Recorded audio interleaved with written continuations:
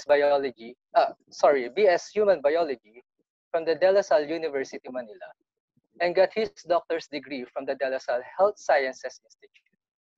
He completed his specialization in psychiatry at the Department of Neurosciences, section of Psychiatry of the Makati Medical Center, where he served as the chief resident in his senior year. He currently holds clinic in Makati and is a psychiatry consultant of the Childfam-Possibilities Psychosocial Services Makati branch. So without further ado, let me give to you the speaker for this morning, Dr. David Raymond Valderrama.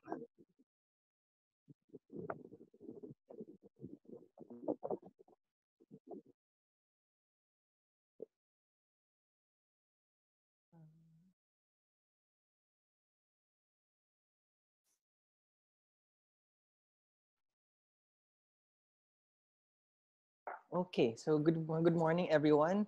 So I'll be talking about mental health in this pandemic. Hopefully lang my internet will keep up with me. So before I start, I'd like to share this quote with you. It's a quote that I share before my talks usually. So be kind. Everyone you meet is fighting a hard battle you know nothing about. So I'll be talking about these topics. So our current problem, possible mental health issues, how we can mitigate the negative effects of crisis, how we could help others, and when to seek professional help. So before I go to my first point, I'd like to define first what mental health is, or specifically what being mentally healthy is. So mental health, according to the WHO, is defined as a state of well-being in which every individual realizes his or her own potential, can cope with normal stresses of life, can work productively and fruitfully, and able to make contributions to his or her community. Okay, so I underlined the word normal, okay, normal stresses of life, because sometimes there are stresses that we encounter that are more than we can handle. Okay, so which takes me to our situation. So I think you will all agree with me that we are in extraordinary times now. I mean, for the past several months.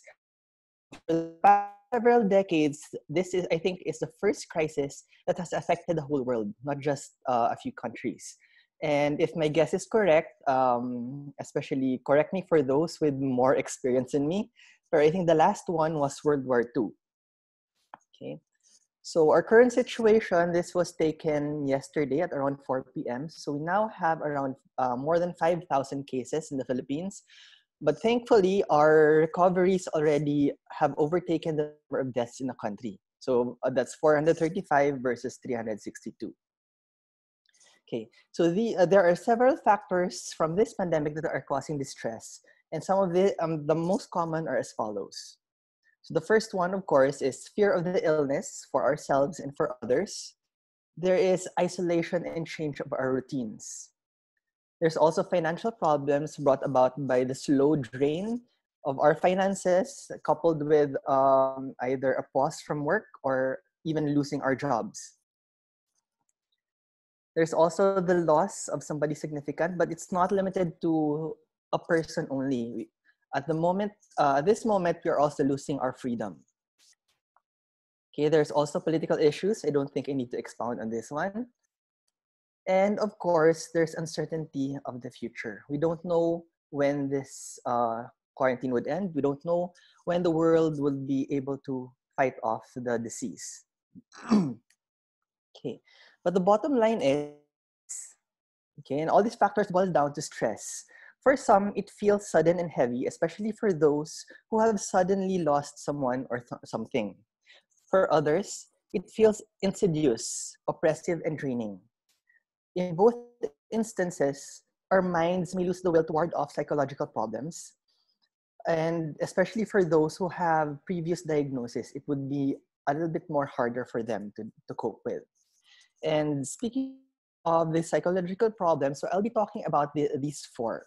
Okay, so these four are, as I've seen, are the more common problems that people might encounter these days. Okay. So I'll be trying to explain these problems as less technical as I can, Okay, pero if you have questions about it, feel free to jot down your notes and then ask me after the session. Okay, so we'll go through the first one. Okay, so adjustment problems, or in DSM na criteria, we call it an adjustment disorder. So this is usually the diagnosis we give, the acute diagnosis we give to somebody who has just developed psychological problems depending on the stressor that has come out. So they can develop emotional or behavioral symptoms that can range from depression to anxiety. The behavioral problems may be violence, irritability, even suicide. Okay, but the difference here lang is the distress is out of proportion to the severity of the stressor. And because of the distress, functionality is impaired.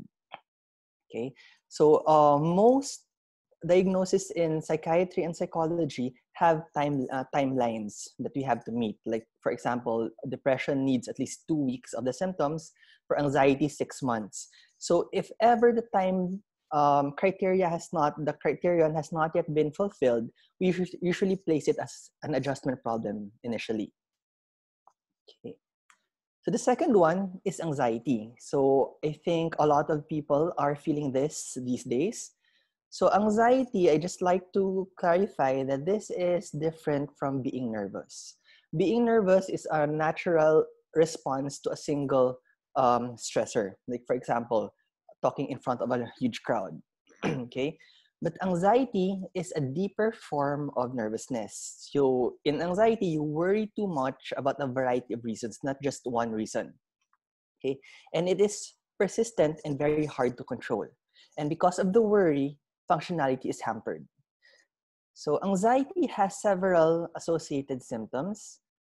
Okay, and I think the most common here, which I underlined, is overthinking.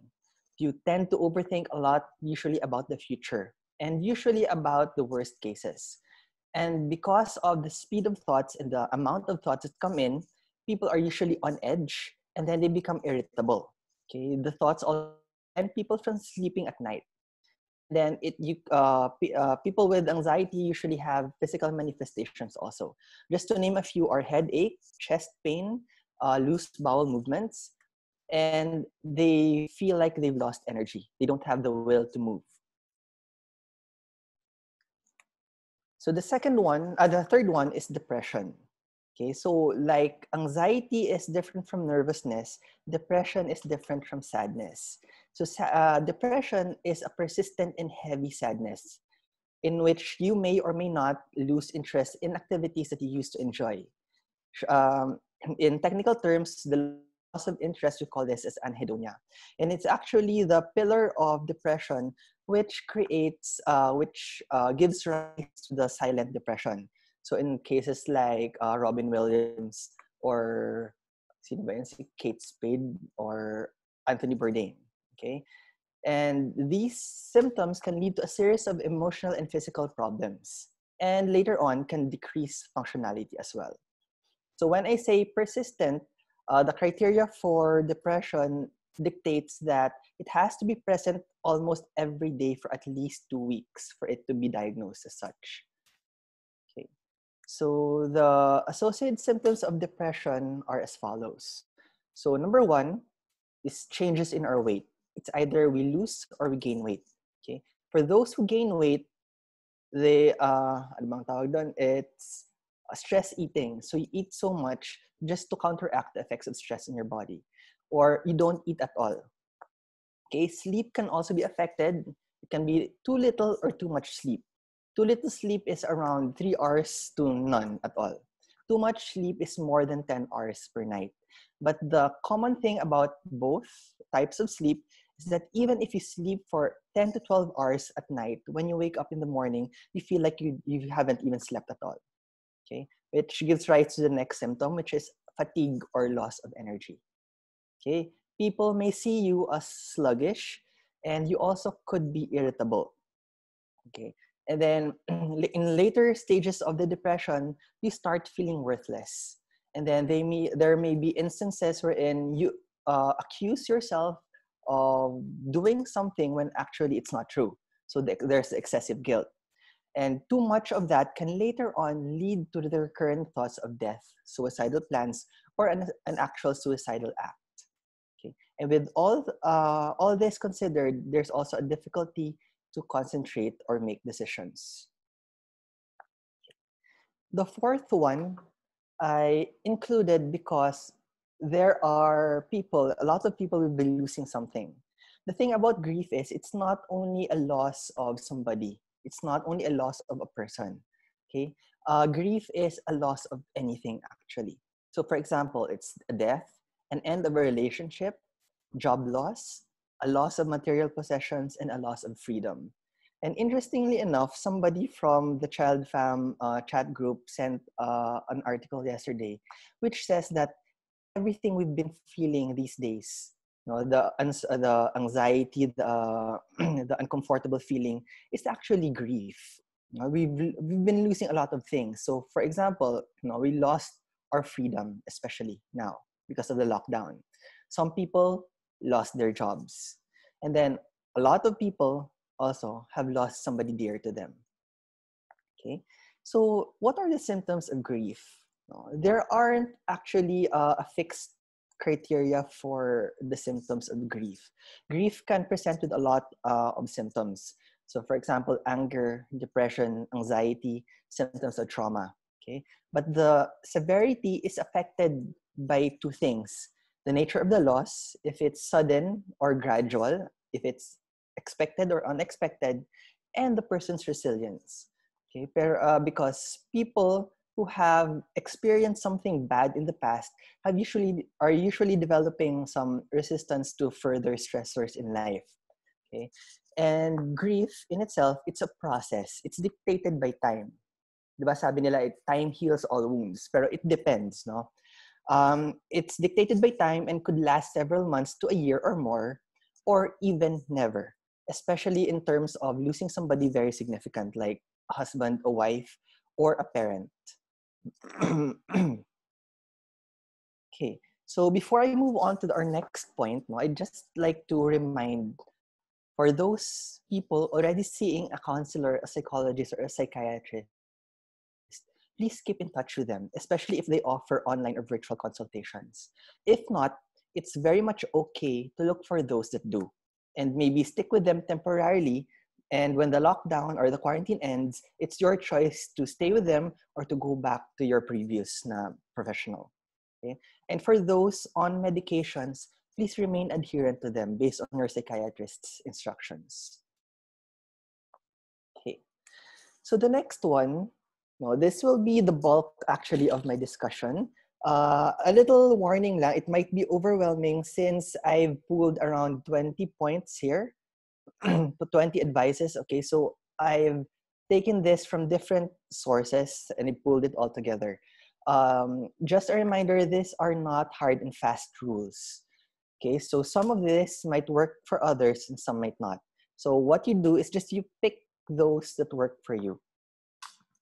Okay. And another thing, I've underlined also some important things here that might be beneficial to a lot more people. So let's get on with this. So the first one, okay, number one is stick to a routine. So these days, ever since the lockdown ended, we've been staying at home. So a lot of people would be feeling guilty na hindi naging productive. Okay, so and then some might feel lost. Some might feel na anong gagawin ko sunod. So nakatungangan na sa bahay, nanonood na ng TV, wala na ginagawa. So to be able to counteract the effects of that, okay, create a routine for yourself. For example, wake up at a certain time each day and then plan your day accordingly. But give yourself a little leeway naman to change plans. Okay? And then sleep, if possible, sleep at a certain time each night. Okay? The second one is take care of your body. Hindi lang dahil nasa bahay lang tayo ngayon, na wala tayong ginagawa, we don't meet anybody from the outside, we don't meet our bosses, hindi na natin nakikita significant others natin, na hindi ka na nag-aalaga ng sarili mo. Okay, so when you wake up, brush your teeth, comb your hair, wash your face, take a bath, and so on and so forth. Kung may skincare routine ka, go ahead with them. Okay, don't stop. And dress in comfortable clothes while you're at home. Wag mong gamitin the same clothes day in and day out for like 3 to 4 days straight. Okay? The third one, this may apply to only some, baka mahirapan iba, is get out at least once a day for at least 30 minutes each day. Okay, so for those living in houses with a backyard, a garden, or a lawn, get out. Use that space. For those naman na wala, if it's possible, maybe get outside the door of your house, outside the gate of your house, or maybe at the street kung papayag ang local government nyo. But please maintain physical distancing. Yun lang, be safe. Okay. Number 4, exercise or find time to move. Okay, so I know I've been talking to a lot of people na naghihinayang kailan daw mag-open mga gym, etc. You don't need a gym to exercise. At most, if you want, you can go to YouTube, look for home exercises that you can do, and just follow suit. Okay. I've also noted some friends na as a group, no, as a barkada, they either do FaceTime or Zoom, tapos sabay-sabay sila nag-Zumba, nag-yoga, and whatnot. Okay. The fifth one is actually quite important, no?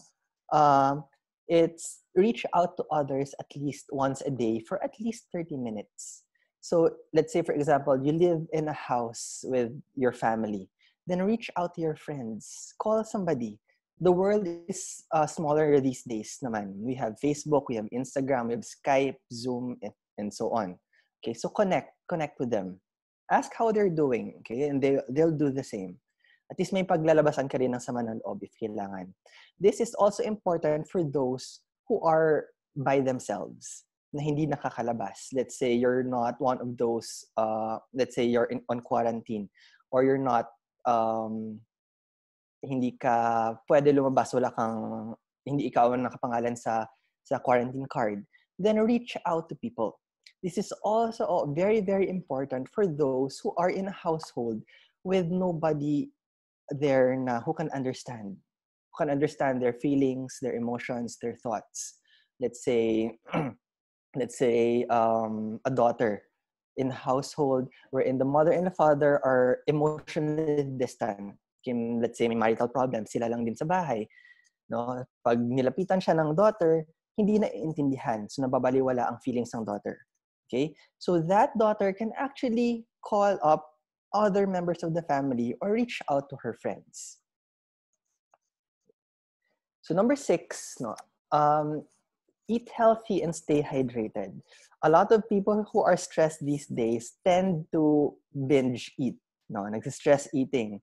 Order sa McDo, mag-order sa Grab, sa Food Panda, pupunta sa nearest grocery, bibili ng maraming chips and mga ganong snacks. Okay, so that is actually counterproductive. So as much as kaya, please eat healthily. No? And of course, stay hydrated. This is also to help you keep up your immune system. Okay, number 7, for those also na gagana ito, try some mindfulness exercises. So for those who don't know what mindfulness exercises are, they are simply relaxing sensory stimulations. So for example, you feel anxious, you feel stressed, tapos mahilig ka sa, let's say, music. Then makinig ka sa music. For those naman na mahilig sa, let's say, aromatherapy, then break out your oils, no? Magpa-diffuse ka. For those who are fond of art, then paint, draw, and whatever, okay? And then for those naman, let's say, who have pets at home, tapos nakaka-relax ang pets, then pick them up, play with them, okay? Tactile, visual, olfactory, auditory. Sige na, for those naman na kailangan talaga, even, let's say, chocolates will do for the gustatory senses. Kasi what this will do is that it will distract your thoughts. If you stimulate a sense, no, and focus on those stimulations, it will distract your thoughts from thinking too far into the future, especially if it's negative. Okay? So number 8, well, I already mentioned pets kanina, pero for those households with kids, also use your kids to your advantage also. Play with them. They will appreciate it, and you yourself will find that it's relaxing. Okay. So number 9, I underline this because this is also very important, especially for those people living with others within the household during this quarantine. Each one of us will be affected a different way, no, because of the lockdown. So, iba-iba ang maging reaction natin. Some people will become a little bit more clingy. Some would become a bit more irritating. Some would retreat, no, to their personal spaces na ayaw magpagulo. Okay? Respect them. Okay? So, be patient with them. Na let's say, nainis ka na, or this person in the household is rubbing you off the wrong way. Then, put a little distance muna between the both of you. Okay, give them some birth. No? Hayaan natin sila. And then, if ever, remind them also to do the same with you in case nang you are the one who's getting stressed. Okay. Number 10, this is also, if it's possible, kung kaya, no? Find and prepare a safe space at home. This could be as simple as a corner, which is yours. No? Dress it with your favorite chair, with your favorite lamp. So whenever you feel stressed, whenever you feel anxious, retreat to that space. No? Makinig ka sa music, read a book, watch TV, watch Netflix while you're in that space. Okay? For those naman na, let's say, a bigger household, no? If you can spare yourself a small room na walang gumagamit, then use that room. Okay? Or for those, let's say, in a condominium na may roof deck, kung wala namang tao doon, use it. Go there. As long as pinapayagan ng admin. Okay? Number 11 is also very, very important. Okay? Because these times, lahat tayo nag-assume, lahat tayo nagtatanong, ano na mangyayari? What will happen in the near future? When will the lockdown end? When will we beat this virus? Okay? So a lot of thoughts are out there. Okay? So, pero lower your expectations. No? Don't think too far ahead. If you can, limit your thoughts to days, or even if you can limit to just today. Okay, the only time that you think about the future is if you plan to go to, let's say, the grocery. Okay, so plan it out already. Those are the things that you plan out. The rest, hayaan mo na. Let it unfold. So the more we think about the future, especially if we see a bleak, dreary in the future, it will only cause us more anxiety, more stress. And for those with depression, it might heighten the depressive episode. Okay. So number 12, I don't know lang if kinakaya niyo to. Okay, pero if you can, limit exposure to negative information. If you noticed, I did not specifically put COVID-related information. Okay, because it's not the only negative information floating around these days. So yes, there's the problem with the virus, but there's also a problem with the government. There's also negativity floating around in social media. Okay, so if any of these three, or even more than these three, affecting you, try to limit it. But still, no, be informed, especially when it comes to the government measures, mga laws and whatnot.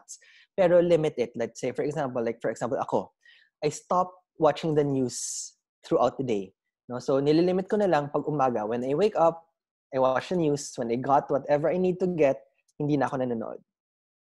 Okay, this also goes the same with, let's say, Facebook, no, with Twitter. So maybe you can limit yourself to the less negative social media platforms like, I don't know, Instagram. Okay.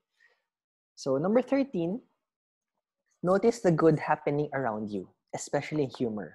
Okay. Be grateful for those good things. Focusing on the positivity and focusing on gratitude will actually train you to focus more on the positive rather than the negative.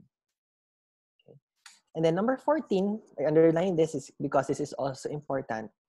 Find something simple that you can control. Okay. The loss of freedom that we have. Okay. The loss of the job. Okay. The feeling of being not productive these days.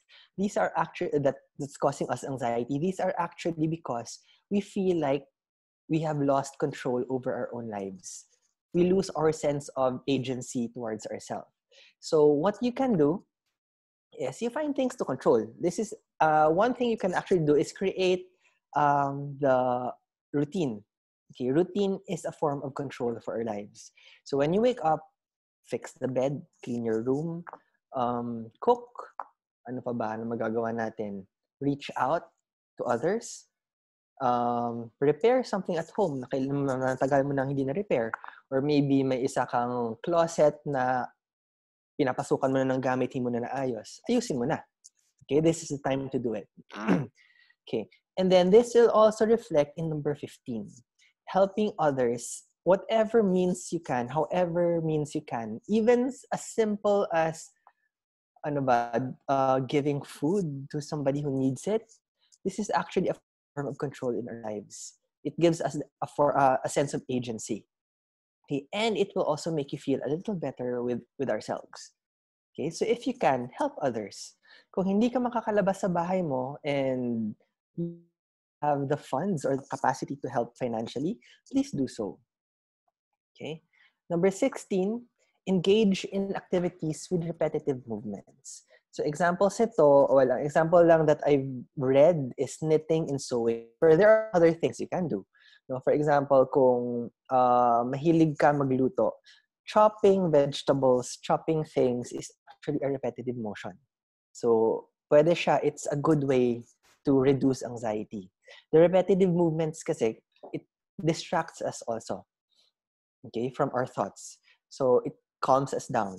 So let's not limit ourselves to those. No, maybe may mga lalaki dyan magsasabi na hindi naman namin ginagawa yan. So for the guys, pottery, carpentry, no, those are repetitive in itself. Writing, drawing are also repetitive motions. Okay, so you can do those. Number 17, this is also important. If ever the other advices, the other opinions here to reduce stress don't help you, okay, don't be embarrassed, don't be shy to ask for help. So call a friend, no, if it's just minimal. Pero kung medyo mabigat na hindi mo na alam anong gagawin, please contact a professional already. There are a lot of hotlines floating around these days. Okay, so the last slide dito are also very important. Number 18, remind yourself that this is temporary. Okay, so we even fought off ilang plagues in centuries ago. Okay, so this will also pass. So just your expectations of the future and remind yourself that this is temporary. Number 19, for those with religions, pray. Okay, don't lose sight of your faith. It might not affect us directly, pero faith and hope can bring us further onwards. It can help reduce talaga the anxiety.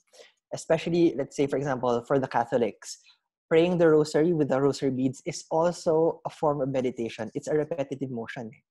Okay, while you're praying by vocalizing or by thinking about it, you're moving your hands, you're touching the beads of the rosary.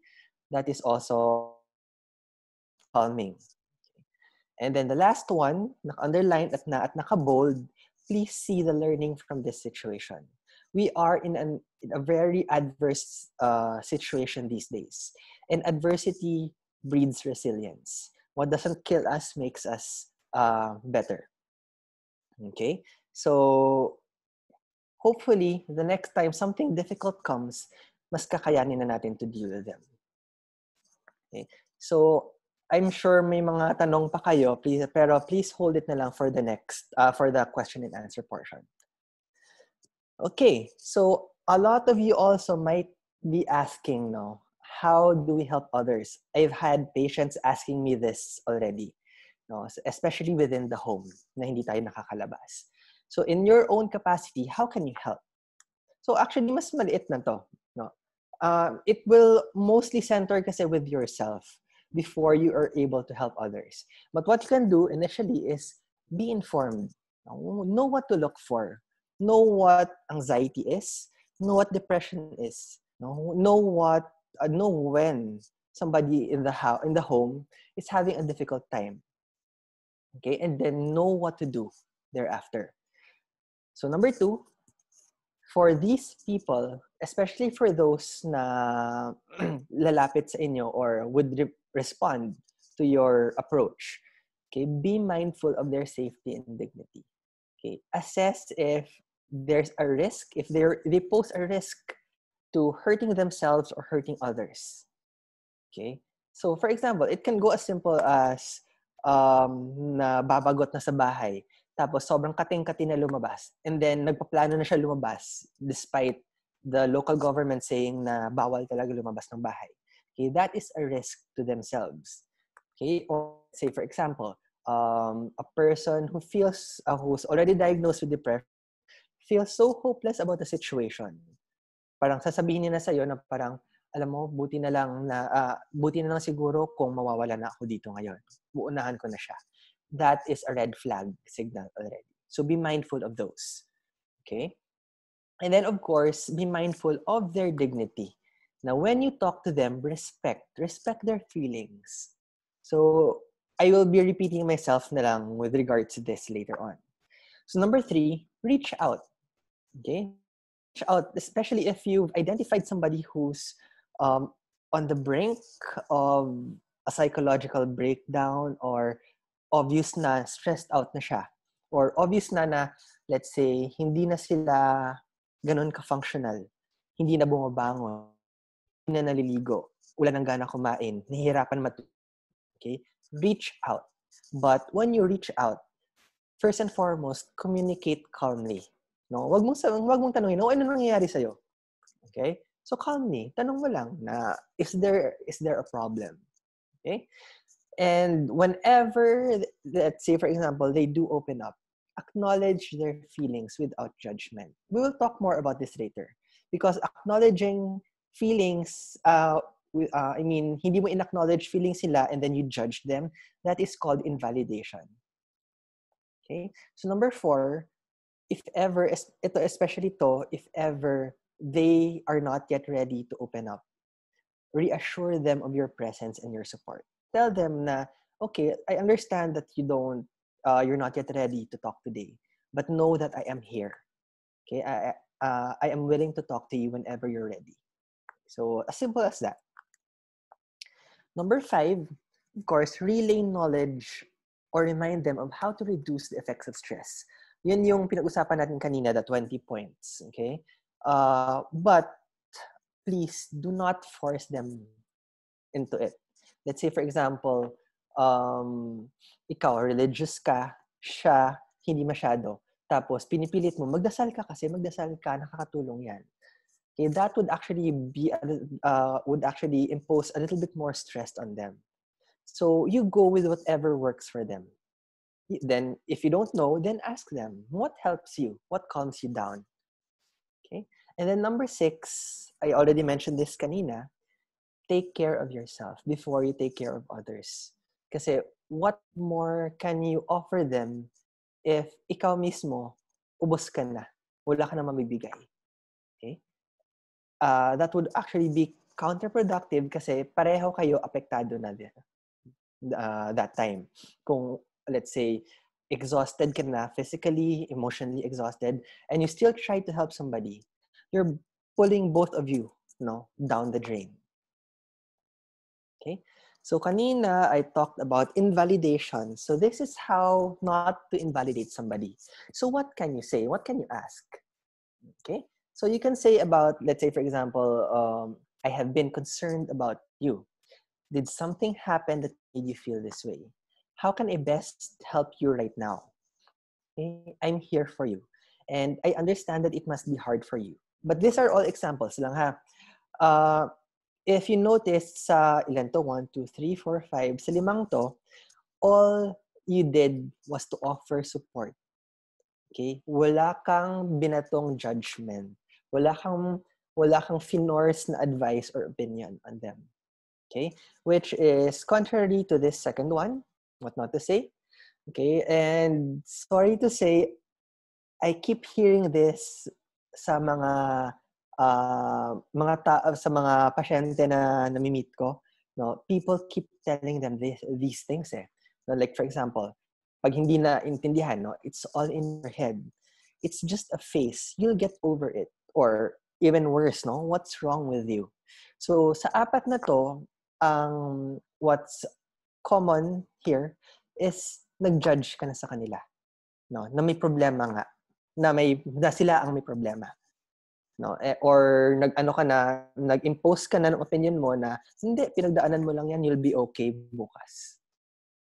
Okay, so please be mindful then of how you talk to others, especially others who are sensitive these days. Okay, so when do you seek professional help? This is a very, very simple criteria. Okay, number one is when you are in doubt, no? When you are confused. Let's say, for example, sa'yo, hindi mo na alam ano nararamdaman mo. Pero you've noticed na hindi ka na bumabangon, hindi ka na nagtatrabaho, let's say may online work ka, ayaw mo na magpakita online. Or let's say may kasama ka sa bahay, ayaw mo na magpakita sa kanila. Ayaw mo na magsalita. Hindi ka na nakakatulog. Okay? Hindi ka na kumakain. Okay, so pag hindi mo na alam anong gagawin next, please seek consult already. Or let's say, for example, for those naman you're with at home, or maybe a friend na napapansinan mo ng problems, okay?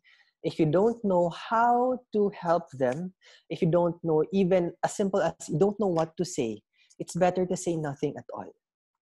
Okay, sabihin mo na lang na I understand na nagkakaproblema ka. Please seek consult. Kung hindi nila alam saan, then help them look for somebody who can help them. Okay? Number two, when safety is at risk. No, so this, the safety I mean is when there is a risk for harm to self or harm to others. Yung binanggit ko kanina, no, na let's say, nakikita mo, nagsusulat na siya na sana wala na ako dito, and so on and so forth. Or kung ikaw man sa sarili mo, when your thoughts start becoming darker, na parang naisip mo na ayoko na, yun pa lang, yung phrase na yun, ayoko na, yung statement na yun, okay, that is already a risk. So it's better not to deal with it yourself and to already seek professional help. Okay, wag lang kayo mahiya, please, to seek professional help. Okay, number three, I also mentioned this a while ago, when functionality is suffering persistently. Let's say, for example, may work ka ngayon. So parang wala kang gana ngayon. Sige, no, hinayaan mo. Tomorrow, wala ka pa rin gana, hindi ka na napakita. The next day, same thing. So on and so forth. Until mapapansin mo na wala ka ng gana bumangon sa kama, ayaw mo na kausap ang friends mo, workmates mo. Pag nag-message or nag-call ang HR, ang boss mo, pinapachatayan mo na ng phone, okay, then that's a sign that your functionality is already suffering. Okay? Pero yun nga, it's as simple as functionality in daily life, like taking a bath, eating, no, taking care of yourself. No, those functionalities are also part of this criterion.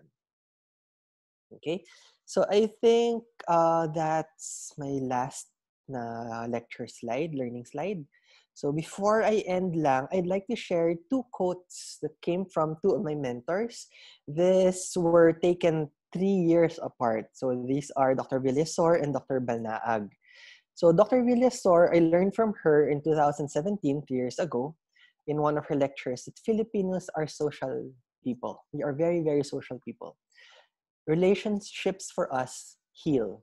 All else that we do only serve that purpose.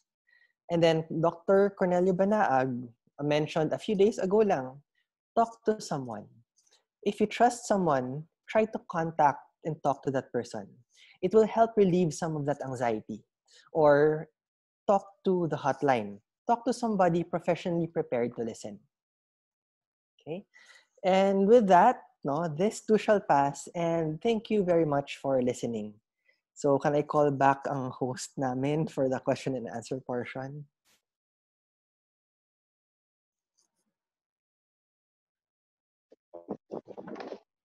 Hi, Doc.